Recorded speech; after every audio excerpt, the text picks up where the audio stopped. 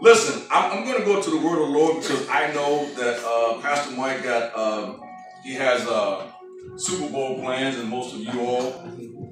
But I was asking the Lord, Mr. Riddick, said, what do you say for, a birthday, celebration, and so I was just perusing through the scriptures, prophet, and it was interesting that you said, you confirmed my message. You said that Jesus was nearing, he ended his ministry, ended through age 33. But there is a particular text that's it's kind of interesting, and I'm going to preach to some preachers today. And most of us, let's go to Luke. Somebody say Luke. Luke. Yeah, Luke. Let's give God praise for that wonderful ministry of music. Yes. I wanted to tell you, just keep going. Just keep going. Just keep going. I don't need to preach today. They don't need to hear me. I think the Wi-Fi.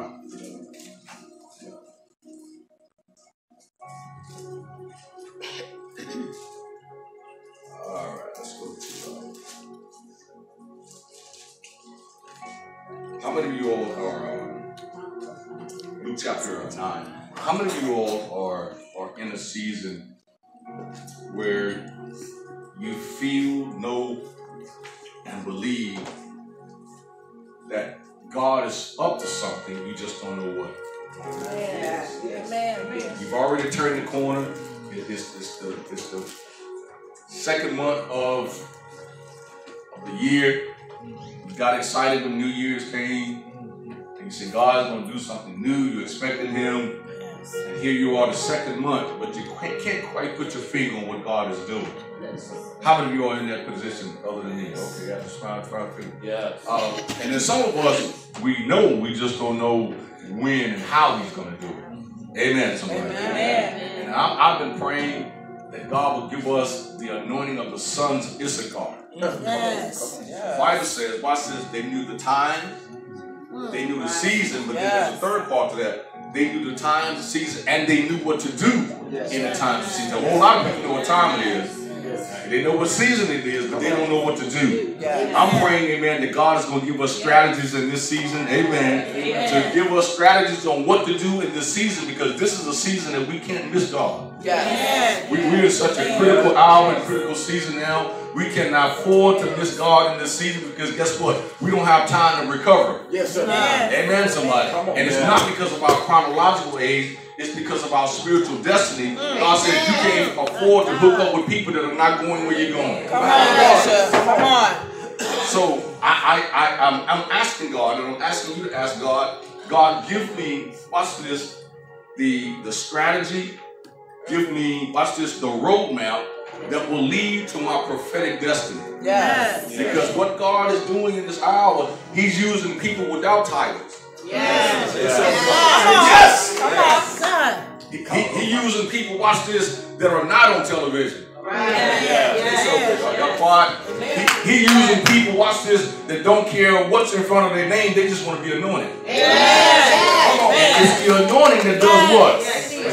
Destroys the yoke. You're going to see yokes destroyed like never before in this hour, in this season. Because God, watch this, is going to allow, whether it's a natural disaster or something catastrophic to happen, so that he can bring the people that are not saved to the church. Yes.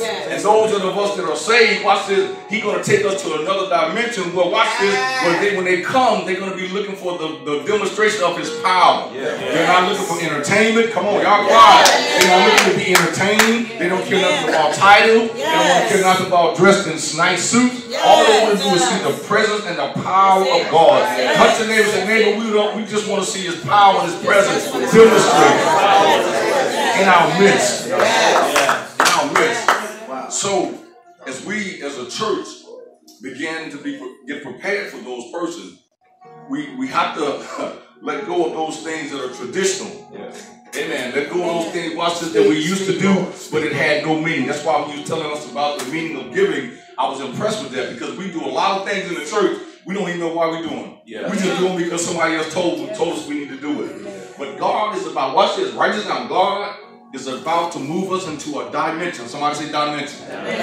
Not a season, because seasons come and they what? He's going to move us into a dimension, watch this, that's going to allow us, amen, to see his glory like never before. Amen. But it's going to be the churches that are what? That are praying, that are fasting, and watch this, that are seeking God's face. And in this hour, in this season, we need to seek God's face like never before. Amen, somebody. Amen. So, as I said that, I want to go to Luke chapter 9 and verse number 28. And I'm sorry, it's not my church, but I'm accustomed to it a little bit. If we could just stand, I promise you I won't read the whole Bible, the whole chapter. As a matter of fact, I'm just going to read 9 and 32 and 33. And I'm going to read it out of the contemporary English version. You guys say, preacher, I found it. Preacher, I found it. If you don't have it, say, Lord, help me. All right, we're going to wait on those people. Now, it's in the New Testament. Amen. If you see your neighbor too far over to the left, help them out and bring them over to the right. Luke is in the New Testament. Amen. You got it? All right, we're going to catch up. You'll catch up. Peter and the other two disciples had been sound asleep. All at once they woke up and saw how glorious Jesus was. They also saw the two men who were there with him. Moses and Elijah were about to leave. When Peter said to Jesus, Master, it is good for us to be here. He says, good for us to be here. It's good for us to be here. Turn to your neighbor and say, neighbor, be careful of people who try to steal your moment. Be careful, neighbor. Try to steal your moment.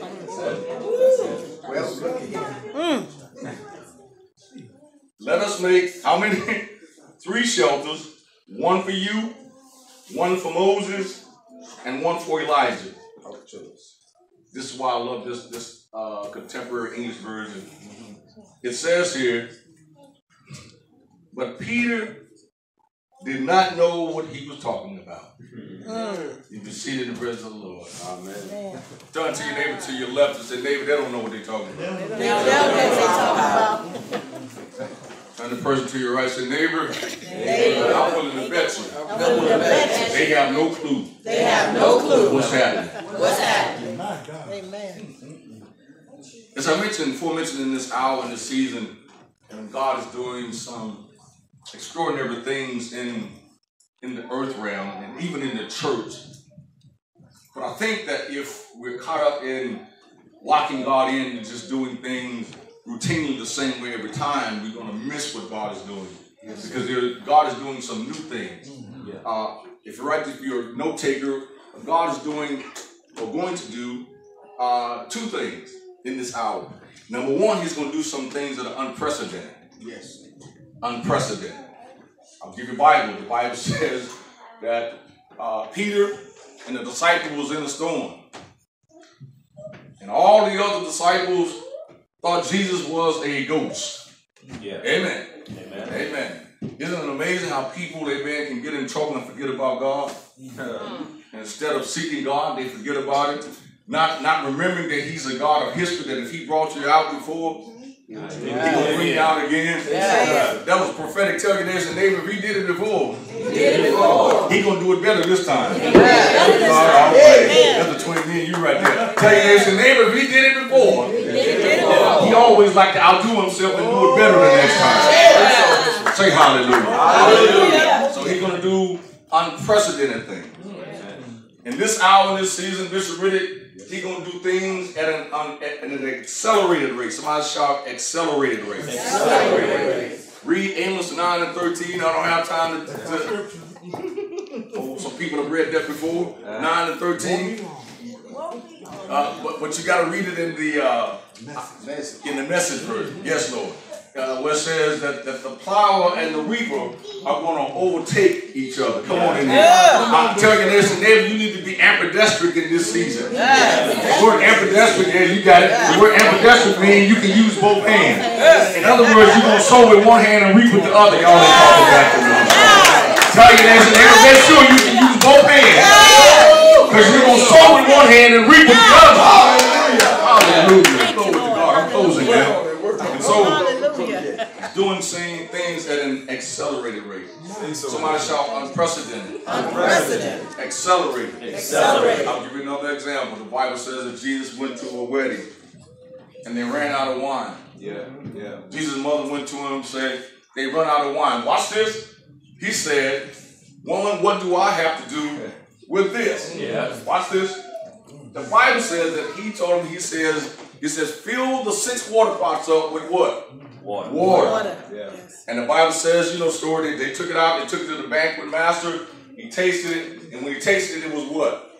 Wine. My question to you is, what happened between them drawing it out and him tasting it? Something supernatural happened. Yes. Point number 3, God is doing some supernatural stuff. Yes. He's doing some supernatural stuff. Amen. Amen. You know that your bills outweigh your paycheck. But some of you in here living real good. I know, because you're looking, come on, you're looking a little good there. You're not missing any meals. Say amen, somebody. I see y'all not missing any meals. High five your neighbor and say, neighbor, I'm not missing any meals. No, you're not missing any meals. Even with fasting. Amen. Isn't it amazing? I know he's recording this. Isn't it amazing? Amen. We'll say we on the Daniel's fast. Amen, somebody. And so you can't eat meat on the Daniel's fast. Right. So what people do, they still sin because they sit there and eat a whole pot of greens. Amen, somebody. They'll sit there and eat, amen, about 5 or 6 plates of vegetables. Well, my question to you isn't that gluttony? Yes. Yeah. Amen, somebody. So the idea is to put your flesh under subjection. Come on. Right. Yes, sir. So anything that you do, you should do it in moderation. That's what I'm saying. I'm preaching to myself. I'm trying to get delivered. I know I shop too much, but it's cool. It's all right. I'm working on it. Tell you that I'm still working on it. Amen. So they pull the water out. He tastes it. Watch this. And it's turned to wine. Yeah. But my question to you is, what did Jesus tell his mother? He said, it's not my time. Yeah. Well, apparently, Jesus did something, watch this, out of order, because he did it and he said he wasn't going to do it. Yeah. That's good. God is saying, I'm about to do some stuff for you that you never thought I would do. But because you obeyed me, I got to give you the miracle. Am I preaching to anybody in here? That you're going to amaze God because you're going to obey God even when it's not favorable, even when it don't look like you. Oh, y'all ain't talking back to me here. Put on your name and name, I'm going to obey God no matter what. He says it's not my time, but still he turns the water into wine. This is what I like about the text. And the Bible says, in the banquet master, I need 5 people to shout hallelujah. Hallelujah. The banquet master, watch this, he said, listen, this is unusual. Yeah. He said, normally you give, amen, the good wine first. Yeah. And then after people are intoxicated or inebriated, then you bring out, amen, the bad wine. He said, but you've done something that made me happy. Yeah. You come on in here, somebody. Tell your neighbor, God is saving the best for last. I can help you. Somebody should get excited right there. Because God says, amen, you've been on the back burner long enough. It's time, amen, for you to have your coming out party. I double tell you in high five, 3 people say, this month is Michael Goodman's birthday.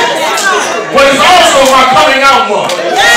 Shout hallelujah. So not only is it your birthday month, Yes. this is the month of supernatural manifestations in your Yes. life. This is the month of supernatural doors opening. And I got to pause right here because I know that there's some people watching that are homiletically astute. But I just got to put this in for the prophetic impartation I want to make. The Bible says, amen, that Peter was in prison. Yeah. The people, I told you I was going to work there. People, amen, was in a place they was praying for Peter. Amen, somebody. Amen. They were praying, the Bible says earnestly for Peter. Amen. And so Peter, amen, is escorted out by an angel. Yeah. But the Bible says when the angel gets Peter into the middle of the street, Come on. Yeah. he leaves Peter. Yeah. Yes. Wait a minute now. You get me out of prison only to leave. Yeah. Well, the next thing you read is that Peter walks up to the gate and it opens on its own. Good God, I came to prophesy to anybody that will catch this. God says all you got to do is walk up to the door. It's going to open for you. Can I put some three people in here that's been waiting for the door to open? God says all you got to do is step up to it. Say, neighbor, step up, step up. Step up. Amen. Step up to it. I got a 4-year-old grandbaby. I got a 4-year-old grandbaby. Her name is Brooklyn. So I said Brooklyn. So we're going in Walmart, mother. We're going in Walmart. So she runs ahead of me. She runs ahead of me. The door open. Then she walks back. She runs up to it. The door opens. Then she backs back. The door opens again. She turns back and she say, "Pop! Door open!" She got excited. So I said, "Okay, Brooklyn." So she's standing in the door, just walking back and forth. God says, she says, "That's the way I'm about to do it for the faithful people." He said, "As many doors as you step up to, they're going to open for you." The Bible, the scripture says, Bishop Riddick, the gate opened on its own accord. I came to tell you that every adversary that was standing in your way, in your gate, in your door, God says they're about to be removed, about to walk into your prophetic destiny. Can I get people, somebody to high five, somebody say, "Neighbor, get ready to go into your prophetic destiny." The door opens, Come on now. the gate opens on its own. Watch this. And the Bible says, I got to fast forward. The Bible says, and then he goes, he knocks on the gate, on the door to the gate. The girl Rhoda comes to the door. And then the Bible says, watch this. He's knocking, but the text says she hears Peter's voice. Yeah. Yeah. "Preachers, help me out. Yes, sir. I'm lost." He's knocking. Yeah. But the text says she hears his voice. I don't understand. God said prophetically, he said your sound is going to sound like your voice. He said every sound you make, people that are assigned to you are going to know it's you. You want to put on your name and say, "Neighbor, God is about to assign some people, amen, to your purpose. They're about to assign some people, amen, to underwrite your vision." I'm preaching to some people out there that own businesses. God said, "I'm about to send some financiers, amen, to underwrite your vision." God get rid of the need for banks for the saints. Because he's about to put people in our company. They got more money than they know what to do with. And they're going to ask you how much you need. But the problem is, if you have not counted up the cost, you can't give them an accurate figure. I already know how much I need to be debt free. Come on in here, somebody. Tell me this, neighbor, when you go home, write down all of your bills. So when they ask you, you can give them an accurate figure. Say Come on with this it. part about she goes, prophet. And she says, "Peter's out there." And the Bible says that they call her crazy. They said, you got to be crazy. That must be an angel. My question to you is, how many people that are praying for you but not praying for your deliverance?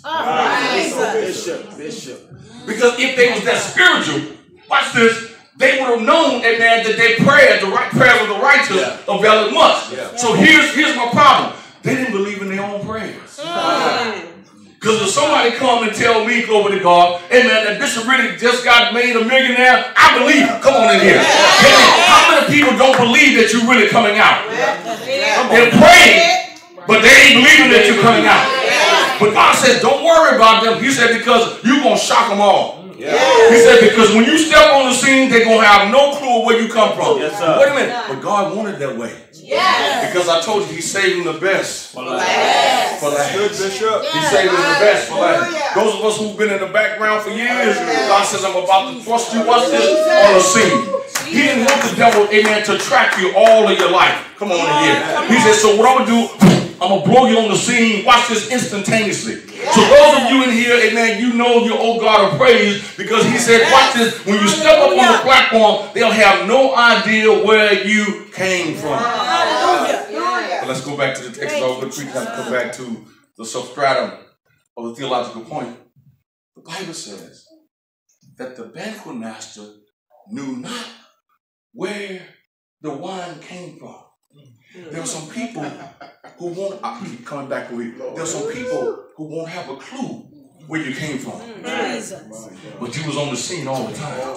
Come on. But God had you shrouded in obscurity to protect you. The Bible says, come on in here, the Bible says that Moses' mother put him, watch this, in a basket.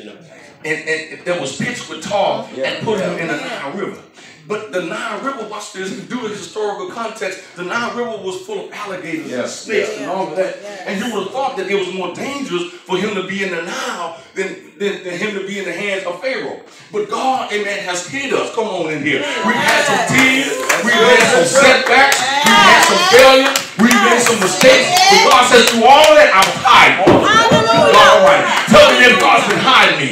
But now it's time for God to release me into my prophetic destiny. I'm not trying to get you to do spiritual exercise, but 5 of y'all will jump up and shout, this month is my month of coming out.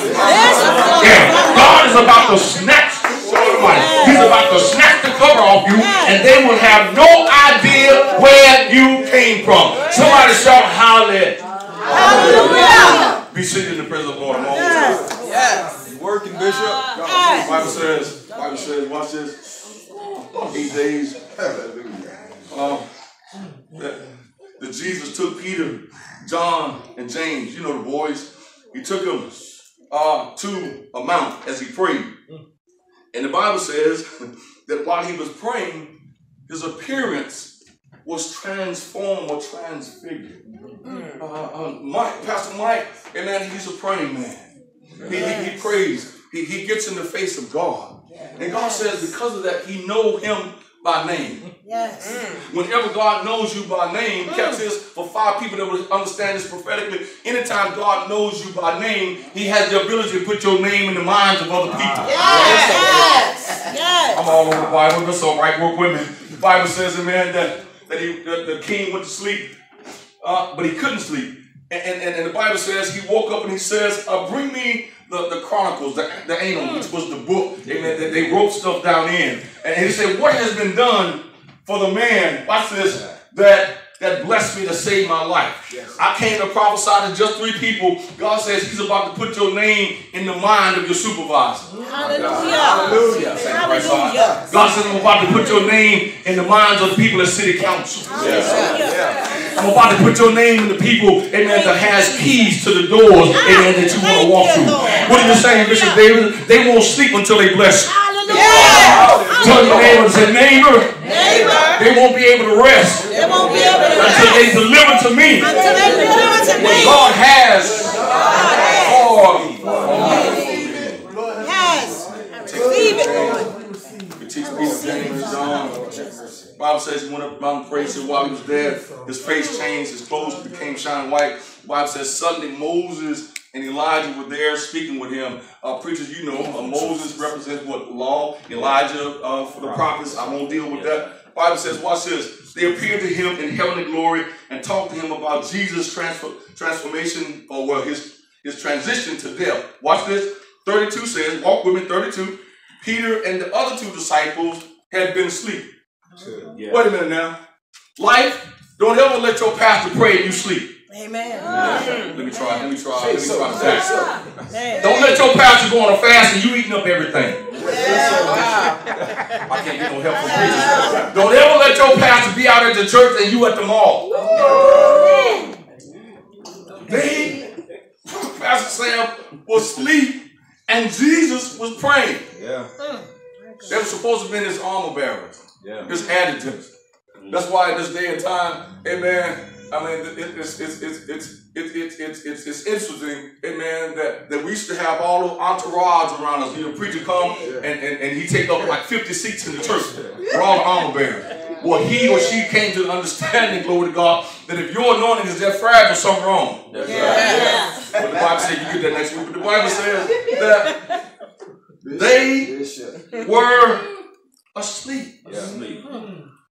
Jesus praying, and they sleep. And the Bible says that when they awoke, they saw Moses and Elijah about to leave. Point of emphasis, they missed the whole thing. Because they were asleep. Tell your neighbor, say, neighbor, don't miss this season. Don't miss this season. Being sleepy. Being sleepy. 2019 was the year to sleep. 2020 is the year of expectation. If I was you, I'd be on the edge of my seat right now. I know you think I'm crazy, but God says it's prophetic. I would be sitting on the edge of my seat saying, Lord, what you gonna do next? I'm not jealous of anybody. I ain't hating on nobody, because if he did it for them, tell them I'm next. You ain't saying it like you mean it. Say, neighbor, you're next. You're next. I say, help your neighbor. Say, neighbor. Say, neighbor. You're next. You next. Oh, y'all know how yes. Thank you, Lord. Thank you, Holy Ghost. Holy Ghost will tell us the way the story is written. The Bible says that they had been sound asleep. That deep sleep, where you're snoring, where you're snoring, this deep sleep. And all at once, they woke up and saw a glorious Jesus as he was. In other words, they missed the... Come on, get the mic, prophet. They missed the process of his transformation. Come on. I just told you that they're not going to know what you went through in the 12 months of 2019. All they're going to know is you showing up in 2020. Looking fabulous. But what they don't know is for 12 months, you went through pure hell. Come on, y'all. And then they don't know that you went from paycheck to paycheck. They don't know that you endured people lying on you and talking about you. They have no idea that, oh my God, I feel it in here. They had no idea you want to leave church and never come back.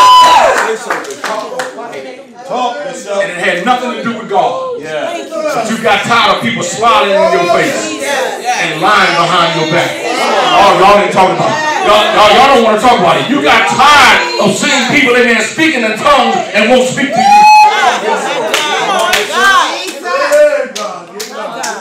Come on,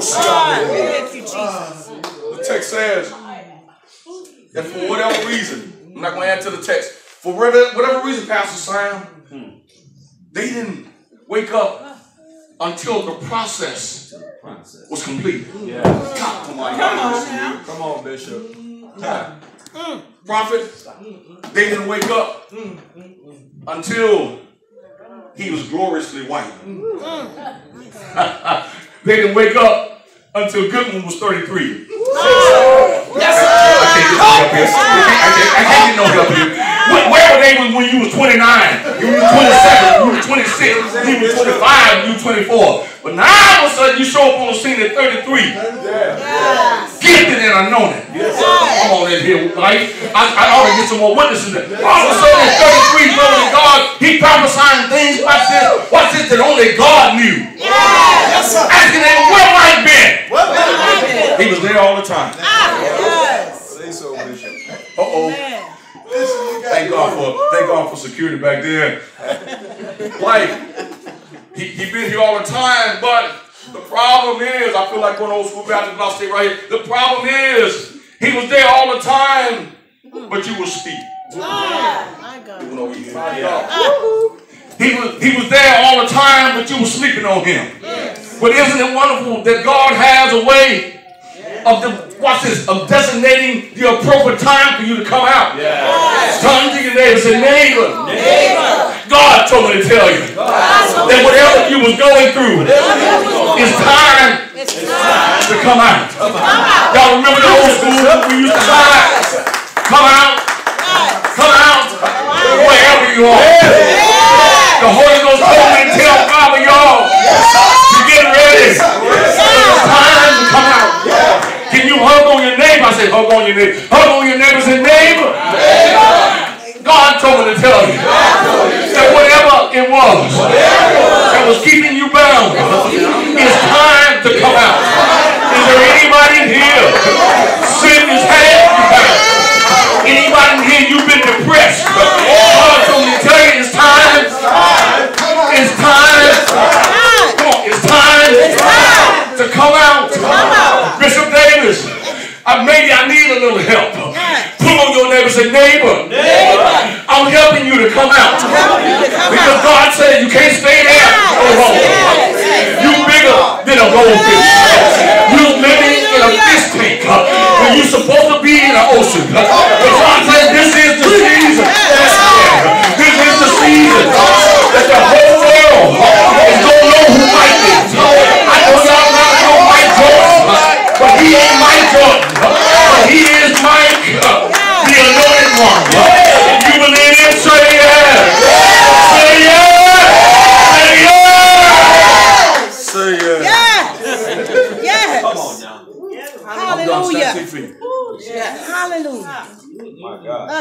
Thank you, Jesus. Why the Son didn't wake up until the process was over. Yeah. Really, I'm done, mother. Stand up. It says here that when he awoke, he was already shining. It's almost like you going to the mall and buying a 24 karat gold necklace. You have no idea what it took to get that gold out of the dirt. Yeah. Jesus. Put it in the furnace. Come on in here.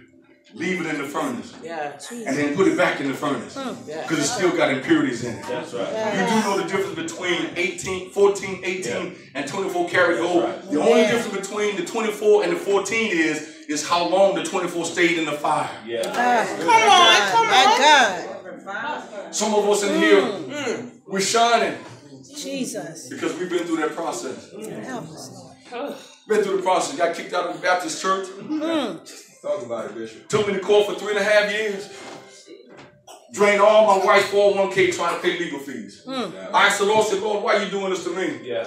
He said, because if I had told you ahead of time, you would have never done it. My God. Sometimes God is hiding some stuff from y'all. Yes. Not to discourage you. He said, but because if I show you the whole thing, you won't go through the process. Yes. And to be anointed is all about the process. Yes. It's all about going through the fire and the flood and not getting drowned or burned up. Yeah. The 3 Hebrew boys came out of that thing. Watch this.